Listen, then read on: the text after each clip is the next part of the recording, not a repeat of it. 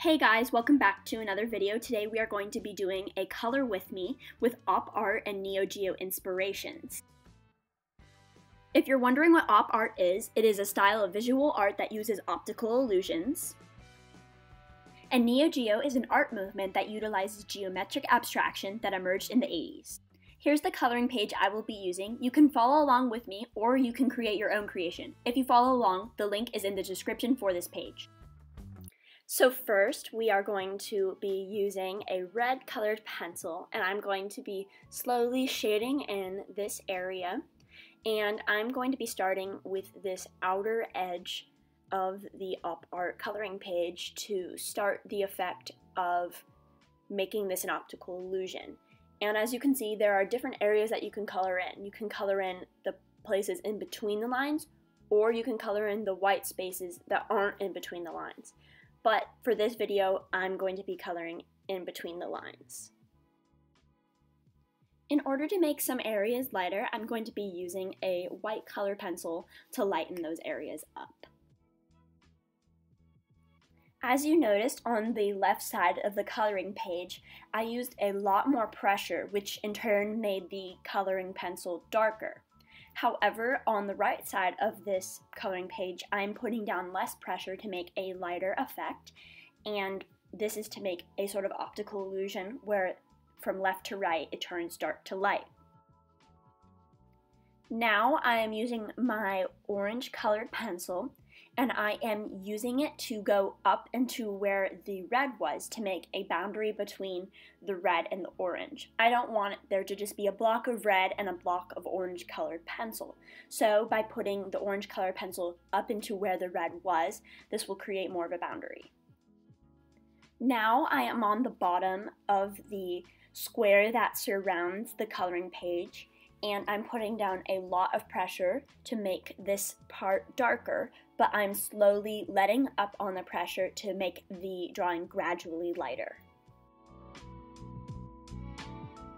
As you can see, now I am trying to make the boundary more gradual between the orange and the red colored pencil near the bottom of the coloring page. So I'm putting more red into some of the orange spaces and more orange into some of the red spaces.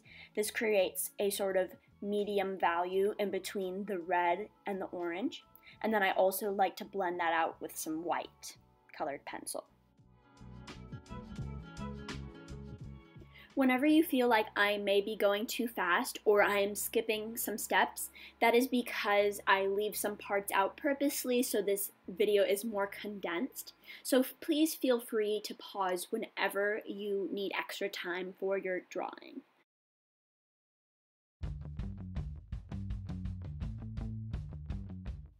Now it's time to get started on the interwoven rings.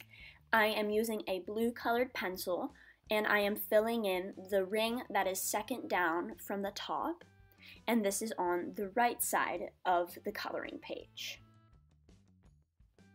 I'm not applying as much pressure because, again, I'm trying to create this dark to light effect, and since we are on the right side of the coloring page, this is the lighter side of the coloring page. Additionally, something relevant to note is that I am using a blue that is right near the orange that I filled in. And that is because those are complementary colors, which means if you think the orange or the blue is being too overpowering, you can pair those two together to create a more balanced look to your piece. Now, directly adjacent from that ring on the right side, I am filling in this ring with green on the left side. And as you can see, green is a complementary color to red, which was what was filled in on this side. And I'm also putting down more pressure as I apply my pencil because this side is the darker side, the left side. It's also relevant to note that the reason I'm calling this Neo Geo and Op Art is because the coloring page is Op Art, but the color palette I'm using is more Neo Geo, and the shapes, where they are very geometric, are also Neo Geo. Now, one ring down from the green ring that we previously filled in, I am making this a dark blue, and this is on the left side. Now directly across on the right side of the coloring page, I am going to be filling that in with some green. It's relevant to note that I am purposely making these patterns a little bit wacky and not the same and not even, and that is because in op art I want things to be an illusion, and so every time you look at this piece you will see a different pattern. Once you might see alternating colors, another time you might see a mirroring effect, and it just depends on how you look at things, and I think that's what makes this style of art very interesting. Now the ring that is connected between these two rings on the left side, that are the second and third down, I'm going to be starting out with a light coat of green and slowly creating a transitional effect into some light blue.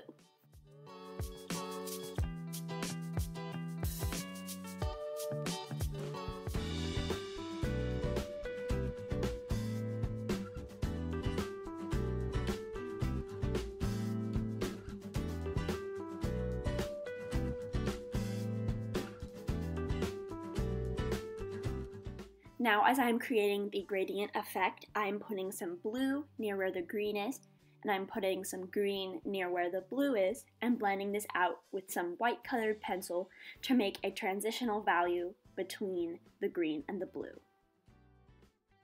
Repeat this gradient effect in the ring directly below the one we just did. Now I'm on the right side and I'm going to be doing the same ring position that we just did on the left side, and this time I'm just going to be filling it in with a light coat of blue.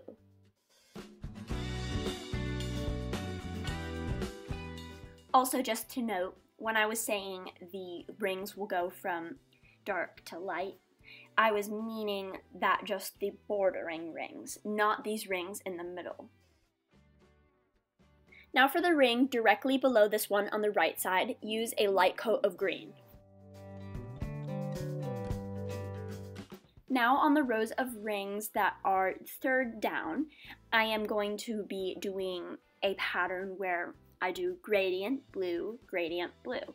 So in these two rings in the middle, the first is going to be blue, and then the one to the right is going to be gradient. Now I'm direct center in the middle after you paused and did those rings, and I'm filling in the ring in the direct center with yellow. Then I'm going to gradually get darker as I fill in the rings that are shaped like squares that are sort of tilted, and I'm going to make those gradually darker.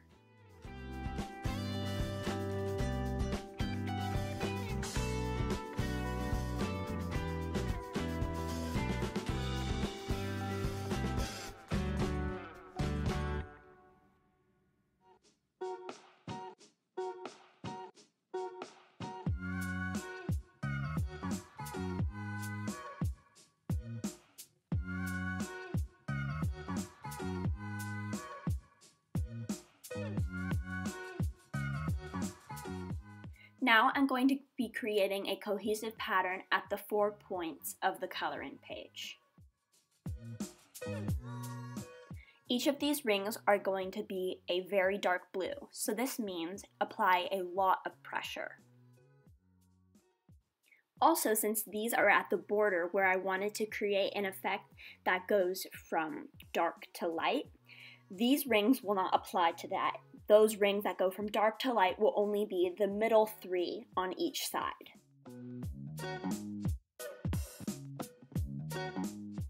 Now I'm at the left-hand top corner, and I'm also using a lot of pressure and applying my blue to the paper.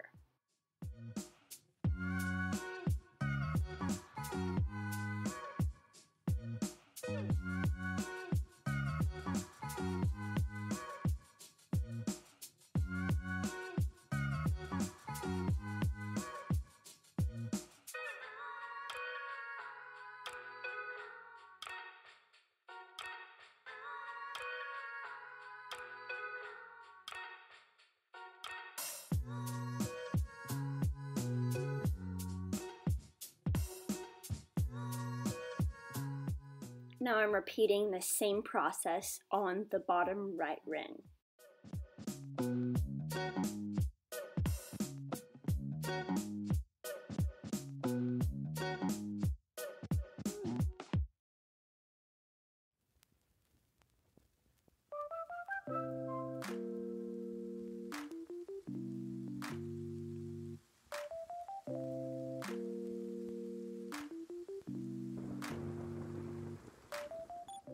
Now it's time to create another pattern. I'm on the top border of this coloring page, and I am going to be coloring all of these rings in between the two blue rings on the borders green. And I'm also going to gradually get lighter as I move towards the right on each ring. Also repeat this process on the bottom row of rings, but instead of using green, I used blue. Now that all of the top rings are colored in, I'm going to get started on these triangular shapes. For each shape, I'm first going to put down a light layer of orange colored pencil.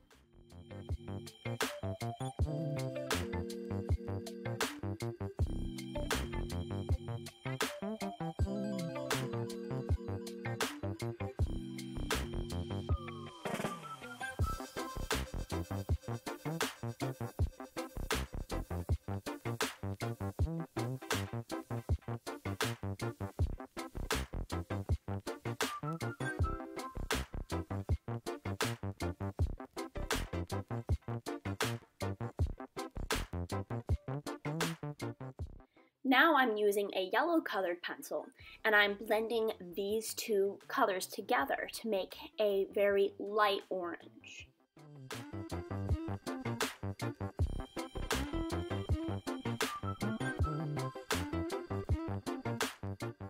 This technique of combining different colors to create different shades is a very sophisticated way to make your drawing or your coloring page look more professional.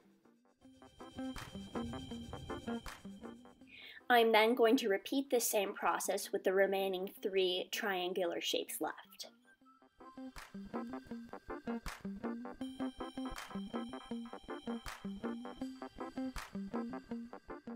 Now this next section is really up to your discretion. Anywhere where there is an overly large amount of green, I'm going to put some red colored pencil on an unfilled in ring surrounding it. And when there's an area where there is a lot of blue, I'm going to then put some orange where the blue is really overpowering. And as I mentioned before, this is a way to make one color less strong. And that is because they are complementary colors, red and green and blue and orange. They help balance each other out.